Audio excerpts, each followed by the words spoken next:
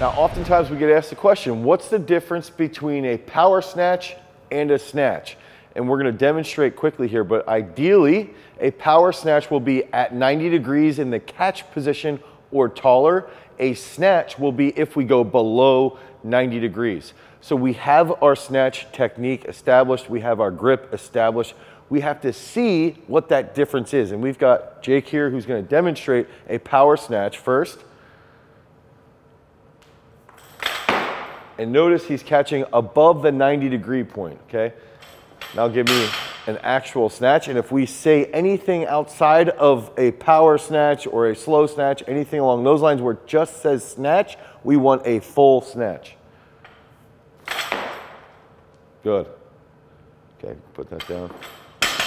So one of the quick fixes if you struggle with catching in a power is that you want to think about punching when your feet ground, okay? Punching with the shoulders and the hands as quickly as possible. If you struggle with a full snatch, you can catch in a power and then slowly do an overhead squat to get comfortable in that bottom position.